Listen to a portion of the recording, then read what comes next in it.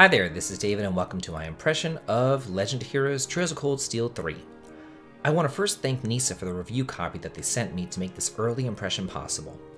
Currently I've spent roughly 20 hours on the game and completed the first chapter, and I still have barely scratched the surface on what this game has to offer. Therefore, all footage of this impression will come from the prologue and the first chapter, so you shouldn't be concerned too much about spoilers.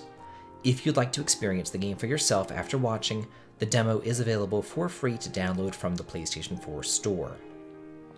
For those of you who've never played any of the other games in the series, this is a great place to start because, firstly, there's a comprehensive summary of the events that occurred in the first two games, secondly, there's a new set of heroes to get to know, and thirdly, because this is on a new system, there are no carryover bonuses that you may have otherwise fretted about missing. Also, Rean and the others do a good job of providing pertinent background information on the various characters that you'll encounter, as well as the locations that you'll visit all around Erebonia. The game, of course, stars Rean, who has now graduated Thors University and is a certifiable hero, for better or for worse. Many Erebonians welcome him as a celebrity, while Crossbellians and Northambrians revile him as a conquering invader. Instead of cashing in on his newfound fame, he instead decides to become an instructor at the new Thors branch campus in Leaves, which is located a bit to the west of Heimdall. Here he meets the new Class 7, Yuna, a former police academy cadet from Crossbell, Kurt Vander, the son of Mueller Vander and nephew of One-Eyed Zex, and rounding out the team is Altina, who you might recognize from the previous games, as she served as an antagonist and high-ranking member of the intelligence division there. The story progression takes a page straight out of Cold Steel 1's book, with school and free days being held in Leaves, and weekend field studies taking place all around western Erebonia, and even into the newly annexed Crossbell. In the previous games we were only able to explore the eastern half of the Empire, so it's nice to finally be able to see firsthand all the locales that we've only formerly heard tell of. As you explore, you'll encounter some new faces, as well as old friends, and even enemies. It's like you're coming back home as you progress throughout the game, and Falcom really never ceases to surprise and delight its fans, with people coming in from the Sky Trilogy and Crossbell Duology to make an appearance in Erebonia. The battle system has been changed for the better as well. New to it is the Brave Order system, which takes the place of buffs that were previously classified as crafts.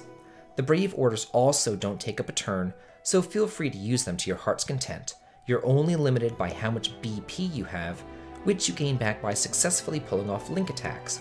This is really the only noticeable change in the system, but on the field you can automatically initiate triple advantage encounters easily just by pressing the R2 button before a fight. But you'll want to save that though for the harder encounters because you can't really use it all the time. You're limited by a gauge, which is replenished by breaking boxes, jars, and other paraphernalia scattered around the world map.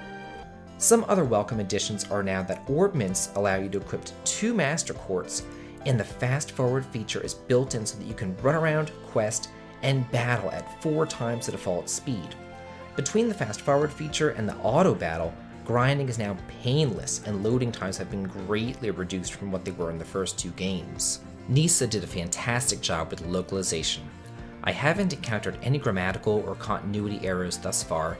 They really took their time with this one and it shows. So you haters out there can just get a grip. The voice acting is well done and abundant. However, the whole silent Rean thing rears its ugly head on more than one occasion. The graphics are beautiful, crisp, clear, and the music is warm and inviting. There's nothing really jarring here. Overall, it's a fantastic entry into this beloved series, and any fan of the franchise should definitely pick it up. JRPG fans in general who've never played the series before can also confidently purchase this and have a great time.